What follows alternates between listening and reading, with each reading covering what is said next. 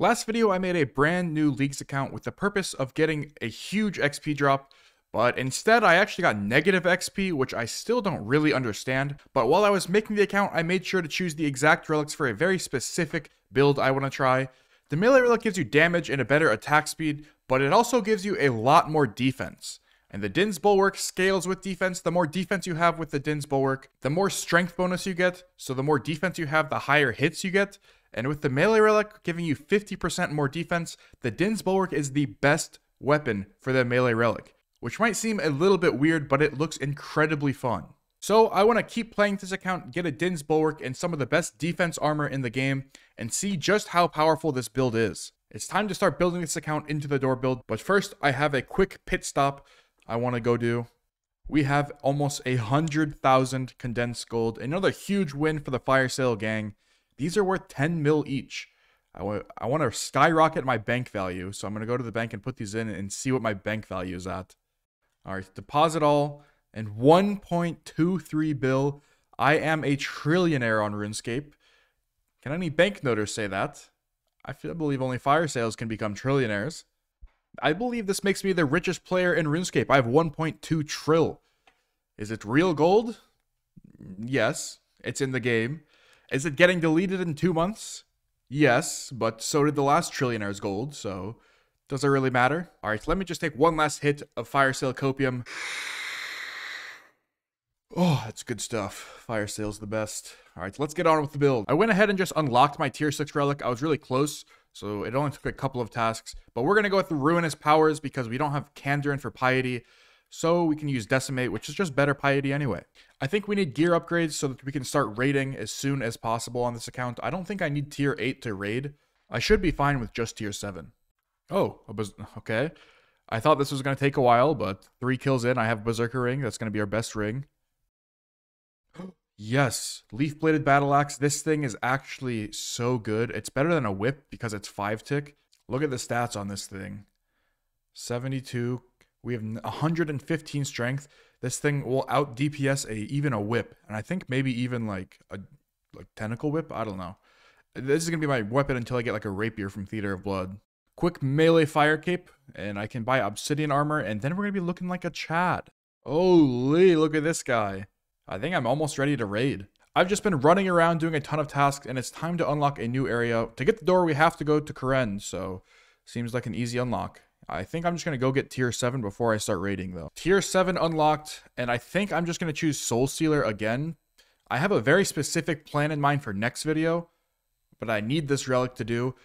Plus, I think it's just a really underrated relic. I think Berserk is only good if you have like the Mage where you can get like 3 max hits in. But now that we have tier 7 and Soul Stealer, we can probably start raiding and get some gear upgrades. Raid number 10. Oh, it's my first purple. 10 raids. I've seen like 6 people get purples. It's never been mine. Oh, a Sang Staff. That's actually really nice. My best mage weapon was just casting like fire waves, so this is a pretty big upgrade. Oh, it's my purple again. Oh, let's go. The purples here are so common. Kill count 16. And we got a Sang. Well, I got the only thing that's on the Justicer table too. The only thing I want now is Justicer and a Scythe. And the Sang is the same rarity as Justicer. I don't know how to say it. Justy. I'm just going to say Justy, okay? Oh! 3 raids later. The luck is pouring in. Another purple. Show me some Justy. I can't even equip this. This is useless. Yes! Finally, it's been a while. Let's open the chest. Please give me some Justicer. That's so sad. That's my 3rd one. Alright, I got mad and came to Chambers where you get purples basically every single raid. And I got a Dex. I have Ruinous Prayers, so this is pretty useless. Show me a door! Oh shit! I got a Twisted Bow. Whoa. Okay, this is going to be actually really useful for doing more chambers. So that's cool. What the hell? I've never gotten a Twisted Bow on this game before. That's really good. I had to go get 85 range just to use this. But boom, Twisted Bow, it's 400 points. And it'll be a nice little chunk to tier 8. And we can just buy a ton of rune arrows, so I won't ever run out. Fire Cell Gang on top yet again. But this should be very, very helpful for getting my door. This is so good at chambers. I ended up getting a dex 3 times in a row and got mad, so I went back to the Theater of Blood. Hey, we did the duo. It's kind of easy in leagues, but still cool. Do we get rewarded? Oh, we got a task as well. Yes, a purple for me. I'm definitely not the MVP, but this is deserved. Show me a Justy chestplate. Ooh, I will take that. A rapier. That is my new best stab weapon. That is going to be really good for like Vorkath, which I will do for a ton of points. Which honestly, I might go do now. I kind of want to go get tier 8. This thing is really good. 113 stab. It is a little bit less strength, but it should be good for getting points. There are a ton of points at Vorkath. 15 times without leaving is 200 points. I just left all the stuff on the ground. Look at how much loot there is. I can just scroll through it. There's about 10 kills of loot in Vorkath right there. Doing this combat task for some reason is just 200 points as well, so I am down. That's 400 points so far. To do this task, I had to take my weapon off so I wouldn't kill him, because I'm actually killing him too fast. It's actually such fast kills at Vorkath with this rapier. But I gotta do all the combat achievements for another 200. Oh, that's a big hit. Please! Die. Yes! Okay, what a weird way to do that combat achievement, but I don't have any other better way. I had to crossbow throwing axe that thing, and it took like 20 attempts. Alright, 100 Vorkath kills, which is 200 points for all the achievements. I am about to hit the fattest combo breaker of all time with all these Vorkath loot. And I can almost get a ton of points from getting more combat achievements, which I'll probably do as well. Alright, check out this crazy combo breaker. We can stuff the Vorkath head for 40 points. Huh? That's supposed to be a task. Alright, moving on. My combo breaker is a little bit less now. We got Wrath Runes from Vorkath, so we can cast a Surge spell for 80. We got Dragon Dart tips, so we can get another 200. What the hell? Why do I have to have the desert? I can fletch Dragon Darts just fine. I can get them from other places. I got scammed 240 points. Well, anyway, we can also equip this Dragon Plate Leg for 80 points. And if we get Ava's device and Ava's assembler, I think that's another 80 points. Well, I got 240 points, but that should have been like 500. The Fremenic region is so good for points. 300 combat achievement points is an elite task. I'm doing all the Dagannoth King's tasks. Each of the uniques is like 80 points as well, so each one is like 160 points. Alright, there they go. They both died on the same tick. And I got a Warrior Ring. And I got 400 points for the hard combat achievements. Toppling the Diarchy as well as the Dagannoth Rex Supreme Adept. 25 KC there. I just got so much stuff. I got 400 points from the hard tier. I got 2 tasks. I got 100 collection log slots. I got a Warrior Ring. I just got 500 points. Jesus. Alright, 200 points for doing every single Dagannoth King combat achievement. I just need a Seer's Ring, and then I've basically just completed this place. Oh, there we go. 91 kills. We were bound to go dry in one. If I equip this, I think I should get 280 points. Yup. Hard and an elite task. Oh my gosh. We're almost at tier 8. I swear to God, I just got like almost 2,000 points from just the Dagannoth Kings. That also got me 95 Slayers, so I can just go kill a Hydra for 80. And we can do one more task for tier 8. And here we go. Harvest a Snapdragon. We are now tier 8 gamers. I've gotten tier 8 on 2 different accounts. And I think I'm going to choose a different one this time. Last time I took the Axe. And the Guardian looks quite boring to me, to be honest. So I think I want to go Undying Retribution. This one looks like a lot of fun. Plus, I don't have Banknote, so I die a lot. So we're going to choose it. It should help me save a lot of supplies at raids, as well as do a ton of damage. I've decided I'm just going to do chambers until I have the door. There's an Ancestral Robe Top. Nice upgrade over the Mystic Robe Top, but not that crazy. I'm going to stay here until I have the door. I should be able to not use many brews because of Undying Retribution. It's super nice. Oh, a purple. What is it? A Kodai. I have the ranged and mage mega rare, but I don't have the melee one. Which one I'd really like for Tecton. The Eldermaw would be so nice. Ancestral Hat. That's another roll on the Din's table. An Ancestral Hat. Oh, a Dragon Hunter. Something new. I just stopped clipping anytime I get a dex because it's so common. Who needs infinite food from Banknote when you can just die and get 99 HP instantly? Banknoters are in shambles right now. On the real though, this is actually going to save me so many brews and let me stay here for way longer. Oh! I got it! I got it! Door! Door! I got the door. Oh my god, it's done. How many purples did I get? Jesus.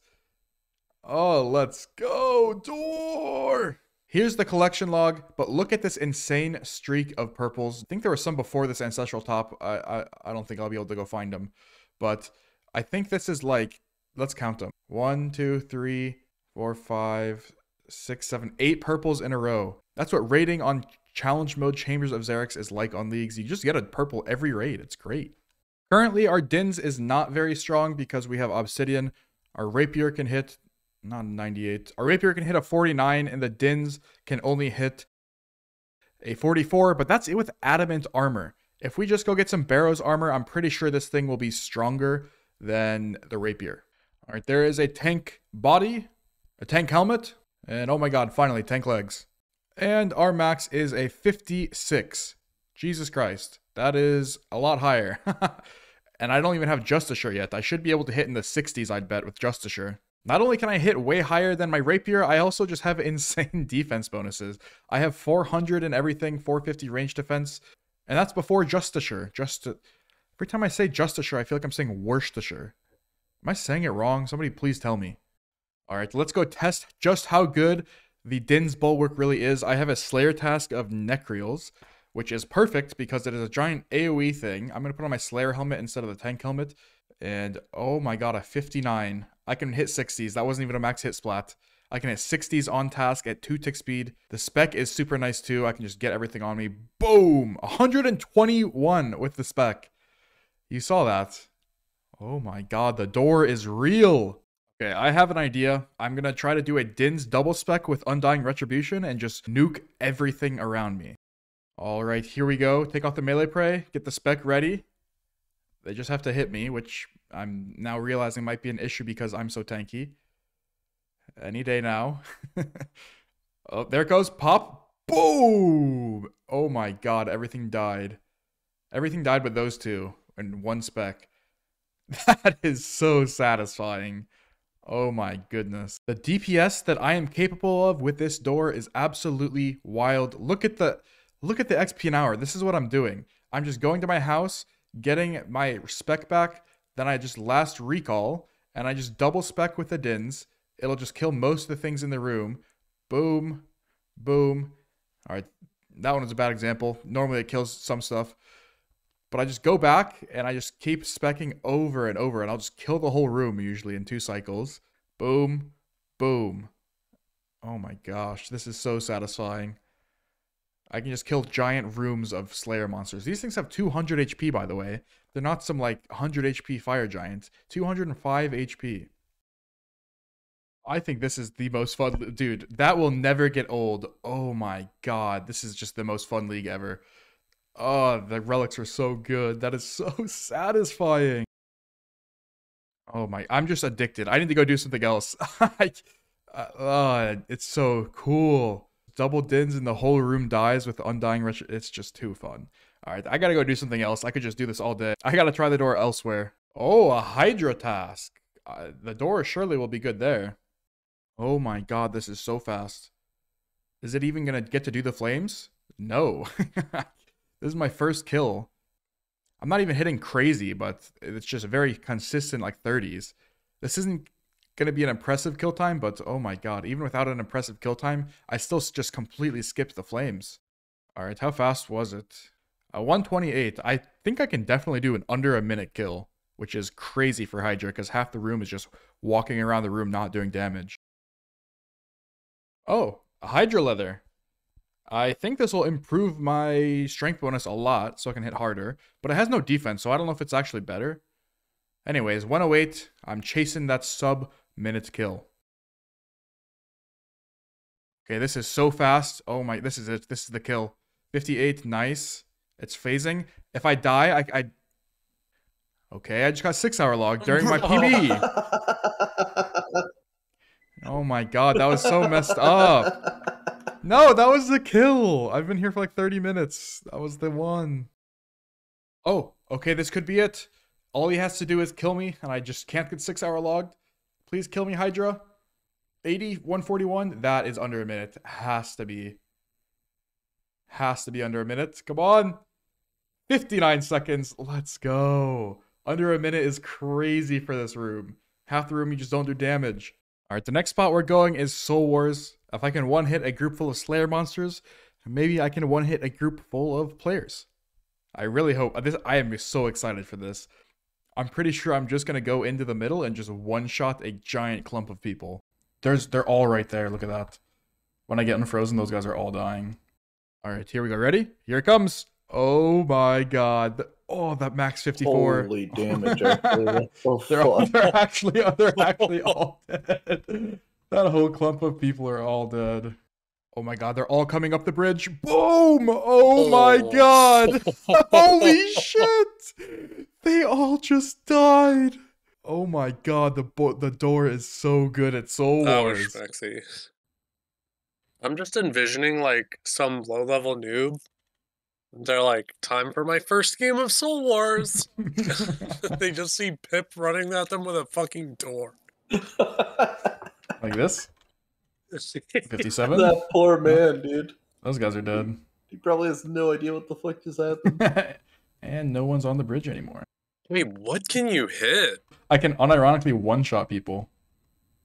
Let's see, I just had a 97. Oh my god, this is so broken. Everybody is just dying. This guy says, fuck, it's that Denny B. Run, it's the door. Doing Soul Wars with the door was probably the most fun I've ever had on RuneScape. I felt like just a god running through and one-shotting whole groups of players. But it's time to move on and try one last thing in this video. I want to try to completely AFK a Fight Caves attempt. I want to see if I can just go into the Fight Caves and see if I can just not click at all, and I'll just have the cape in 30 minutes. I just turned Auto Retaliate on, Protect from Mage on, and I have insane defenses in ranged and melee. So hopefully nothing will really hit me, and even if I do die, I have Undying Retribution, so I have to die 2 times within 30 minutes. So even if I get unlucky, I can still do it, I hope. So let's see how it goes. Okay, we've made it to wave 31 without a scratch. I'm worried about their Major because it has a melee attack that can actually hit pretty hard if I get unlucky, but I should be able to tank most of them. And even if it does hit me, I'm hoping that I can just Soul Stealer back up and heal. Doesn't look like it's going to be a problem. I killed that kind of slow. I hit low numbers. I think that was just bad RNG. Please don't kill me before Jad. I'm 57 HP, but that shouldn't be a problem because I have Undying Retribution. All right, here comes Jad. Hopefully I can hit him with my Undying Retribution. Let's see. Is this gonna be close enough? Don't kill me. Okay, nice. Oh, it didn't hit him. That is kind of bullshit, not gonna lie. All right, I have 1 life. Can I tank the Jad hits? Oh my gosh, 99 HP. I don't think he can hit a 99, so I should at least be able to survive 1 hit. He's just hitting constant zeros. Can I out DPS the healers? Come on. 17, please heal, please heal. 38, oh no, that was a chance. He only chanced me once. Wow, I actually did it. The door prevails. Let's go. A fire cape. That was a lot easier than I thought it would be. I'm pretty sure I could do that 99% of the time unless I got really bad RNG. Do I get the pet? No. Yeah, if I get bad RNG, I would die, but I would have to get really, really unlucky, I think. We're sacrificing the cape. Let's jump into the Inferno. This is a little preview of what's happening next video. I'm hoping I can just completely AFK the Inferno like I just did to the Fight Caves. So subscribe if you don't want to miss it.